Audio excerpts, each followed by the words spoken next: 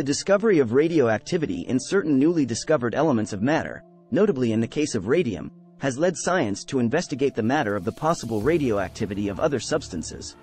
The result is most surprising, for advanced science now announces that every substance is radioactive.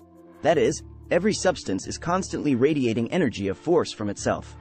This discovery serves to harmonize the previously separated facts regarding thought transference, etc., and it is now accepted as a fact that the human brain is strongly radioactive, and is constantly sending forth streams of radio energy.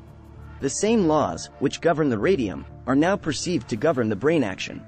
This simplifies the matter, and brings the subject of thought transference into the general field of science, and out of the realms of mysticism. The subject is now taught and studied, on a scientific basis, in the principal universities of the world, and new discoveries are constantly being made regarding it. The physical pole of personal magnetism is not to be found in the flesh, blood, or bones of the body, for these are but the crude machinery by which the higher parts of the human organism moves and acts. Instead, it is to be found in that most wonderful part, or parts, of the organism, known as the nervous system.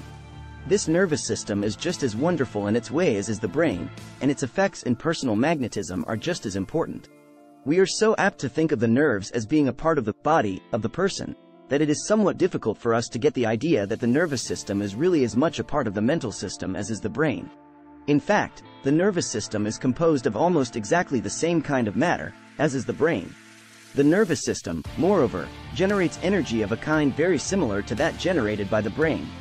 For that matter, advanced science really considers that the brain and nervous system are but parts of one and the same thing, governed by the same general laws, and to be considered in connection with each other. And the student of personal magnetism soon comes to accept this view, when he sees the important part played by the great nerve centers in the work of personal magnetism.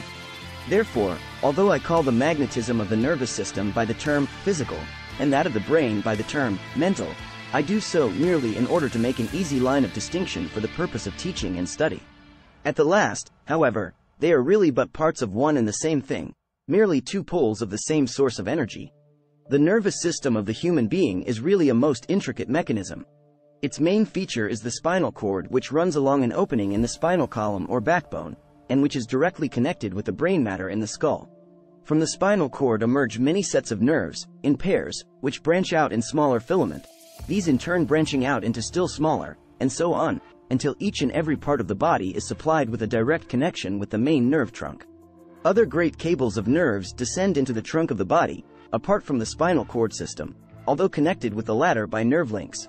In different parts of the body are to be found great masses of nerve substance, being matted knots or tangles of nerves, these centers being called plexus or plexuses, the principal one being the solar plexus, which is situated right back of the pit of the stomach, and which plays a very important part in the life of the person, so important, indeed, that a severe blow struck directly over it may cause the death of the person.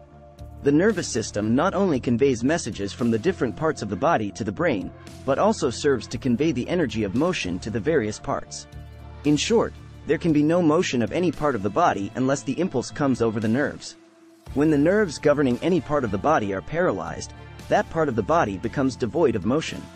So you see, the nervous system is a part of the great energy-producing system of the body, as much a part of it as is the brain. Remember this, always, for it is one of the keys to the secrets of personal magnetism. When you remember that this nerve energy spreads itself beyond the limits of the body, just as does the energy of the brain, then you may begin to see what I am driving at, in announcing the second pole or phase of personal magnetism, namely the physical pole, which, in reality, is the phase of magnetism generated and radiated by the nervous system, particularly by its great centers of plexus. I think that you are now beginning to get the idea, although I have carefully avoided technical scientific terms and have expressed myself in the simplest form.